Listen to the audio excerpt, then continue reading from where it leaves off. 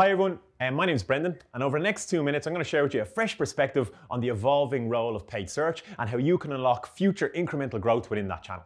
So, the last decade has really been a race to the bottom of the funnel, and paid search has been the king of conversion.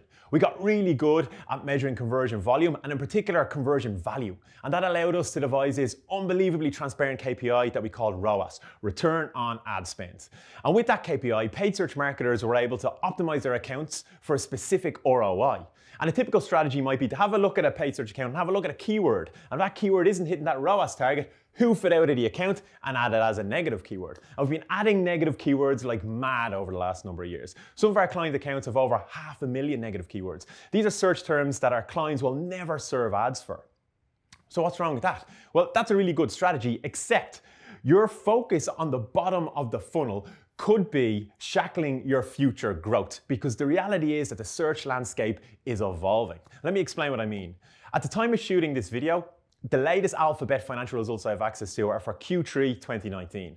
And within those financial results, we can see paid clicks on Google properties are up 18% year on year. Now, just to give that some context, the same period in 2018, paid clicks on Google properties were up 62% year on year. So we've gone from 62% growth to 18% growth. So Google's growth is slowing. And previously, your growth in paid search would come from the fact that more people were using Google. And if you're there for relevant keywords, you'd get more clicks. That's not happening anymore. So where's your growth going to come from? Well, the reality is it's going to come from right under your nose, from that massive negative keyword list you've been cultivating for a number of years.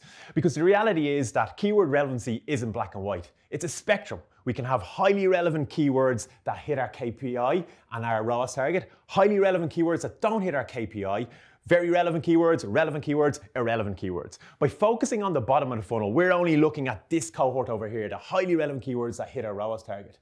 If we start to think about the top of the funnel, we can expand the keywords that we're targeting. So you really need to ask yourself this question: which is a better investment for you?